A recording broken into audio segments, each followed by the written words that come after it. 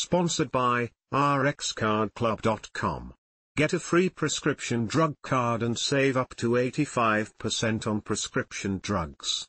RxCardClub.com. Neymar available for Al Hilal next week after year-long recovery from ACL injury. Sao Paulo, AP. Neymar is available to play for Saudi Arabia club Al Hilal in an AFC Champions League elite match next week after 1 year on the sidelines due to injury. His marketing company NR Sports said in a statement on Saturday that the Brazilian's love for soccer and his hope to play in the next World Cup were bringing him back to action. Though there's no final decision for his return, the number 10 will be able to play on Monday to carry on with his remarkable trajectory, the statement said, in a reference to Al Hilal's match against Al Ain of the United Arab Emirates.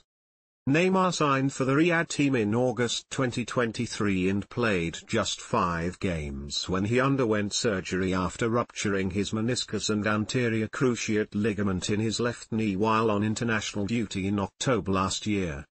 These were days of pain, anguish, and a lot of longing for soccer, which were overcome with the help of family and friends, always present for our number 10. And all the fans around the world who gave him all support in social media networks, the statement added. The wait is over. A social media posting also published on Saturday showed the 32-year-old speaking about his recovery and displayed footage of his efforts to come back. Every time I get injured, I come back. But I don't come back halfway, a tearful Neymar said in a video. Neymar returned to training in July, but in September his club coach Jorge Jesus dampened expectations of an immediate comeback. The Portuguese coach did not confirm Neymar will play on Monday.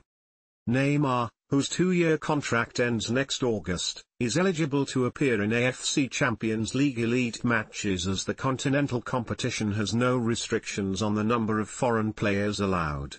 That is not the case in the Saudi Pro League, which will see him back only in January. If fit, Neymar could return to Brazil's national team in 2 rounds of South American World Cup qualifying scheduled for November.